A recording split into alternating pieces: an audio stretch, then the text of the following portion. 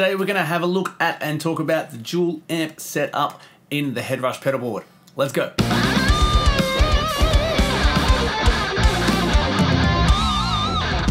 Hey, hope you're doing well. So I don't really use the dual amp setup in the HeadRush ever.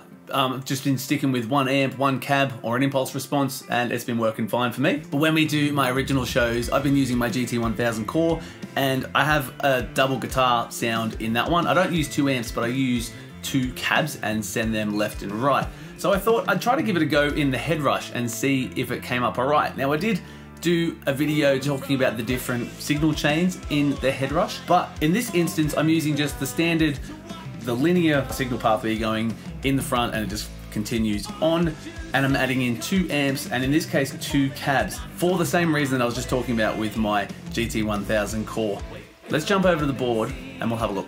So this is how I have it set up at the moment, and this is how it sounds.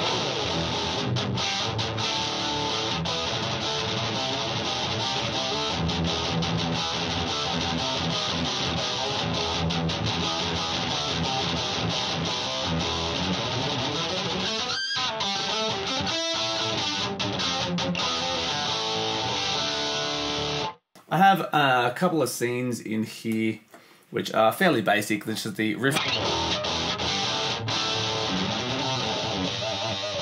and then a single touch to turn on the graphic EQ and the delay.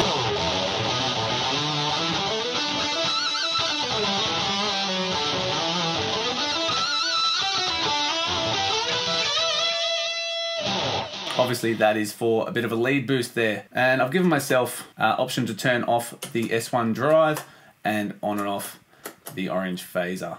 And a single touch for the delay as well. So I think it sounds pretty good. I've got, as you can see, two different amps here. I've got, which is essentially a JCM 800 there on the left.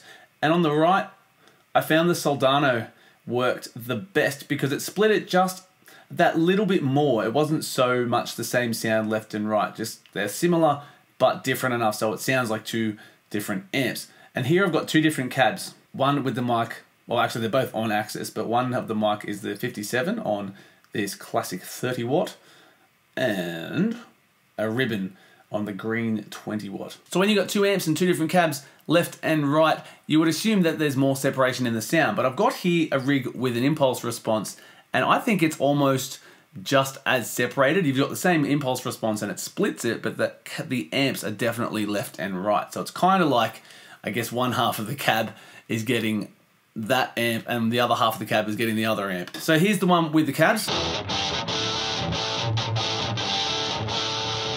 And the impulse response.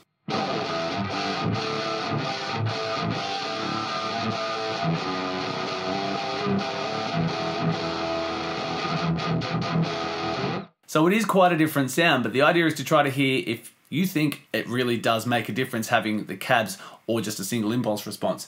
Obviously, sonically it comes down to your preference. Now this impulse response is based off a Marshall with a 57. So I tried to keep it similar, but the sound obviously is very different.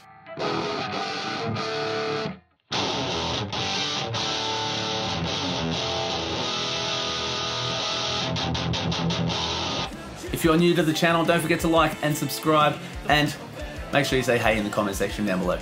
Now I don't usually use the cabs in the HeadRush, but this rig with the cabs, I think I actually really like it. And the key to making these cabs sound good, obviously you need all of your settings on your pedals and your amps to be set at a good level in the first place, but you want to have your EQ post cab. Now all of these are peaks. I've talked about the EQ many times, but you want to try to do it in a way that suits. Now this is my default, and then I tweak according to the rig, and then my global settings I always have, now I'm coming out just the line out here, and I always cut sort of just like that. Oh, that's interesting. I've got quite a lot of the low end going through there. Normally I cut it at around 80 to 100, but that's at 50, and it actually does sound pretty good. I like it with that little bit extra there at the moment, so I'm going to leave it. So that was the double amp there, but I've gone back to a single amp and cab now so we can rebuild it, and I'll show you how I did this.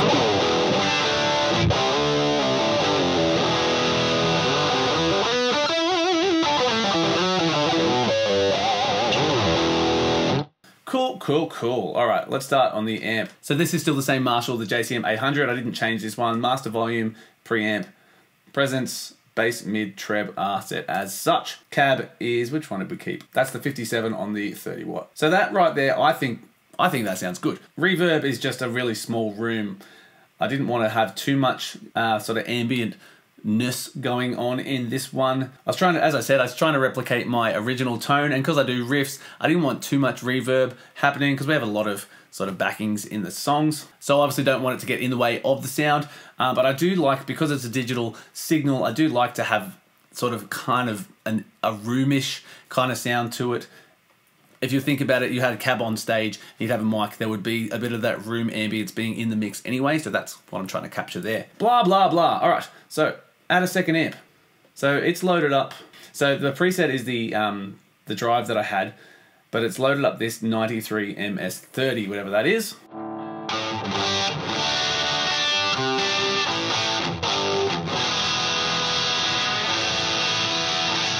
We'll just try a few different amps. We'll just keep the settings exactly the same, and I'll just go through. So we'll go back to the top. So for example, you can put a clean amp in here, and you can have a dirty tone on the left and the clean on the right.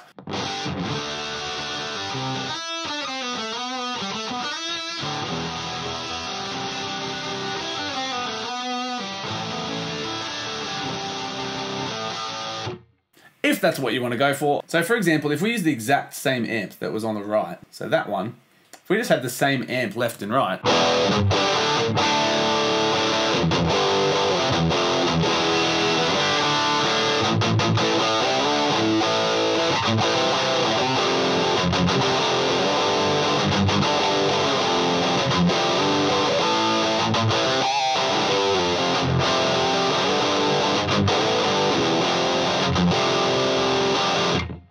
like it still sounds all right.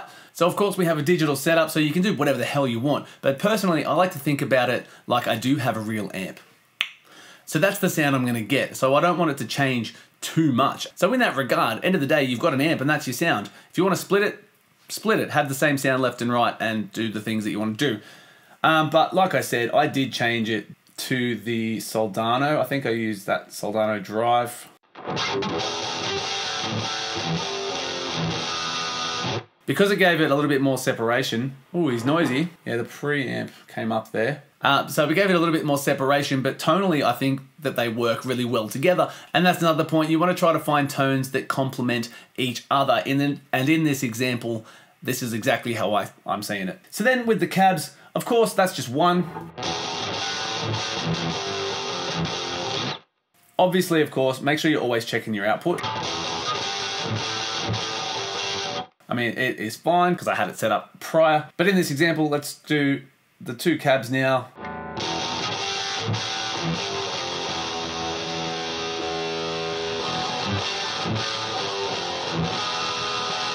And then if we change the microphone, so think about it again like you're in a live setting, put a different microphone on one speaker, put it off axis. So in theory, what you've got here is one cab with two different microphones set up differently. It's two cabs in the picture, however, we've got now two microphones.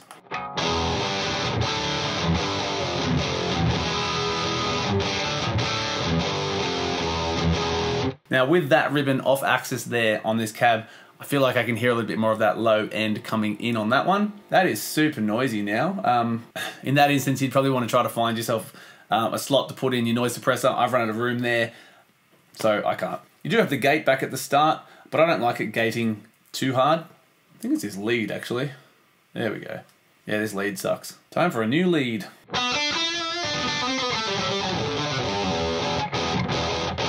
But then from that point of view, like I said before as well, we're in a digital world, you can do whatever the hell you want. So that's why I changed this cabinet. I think I had the, what was it, 20? Just to hear that.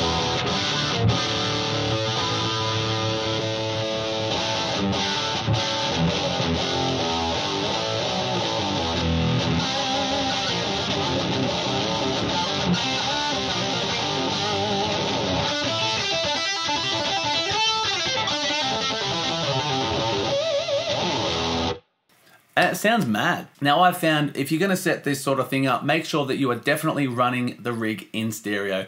and you've got them going out front of house, left and right. If it gets summed down to mono, the phase gets all out of whack and it sounds like everything is next door. You'll hear the amp, but it's going to sound really pulled back. You're going to lose all your clarity and your brightness, and it's just going to sound muddy and gross. For example,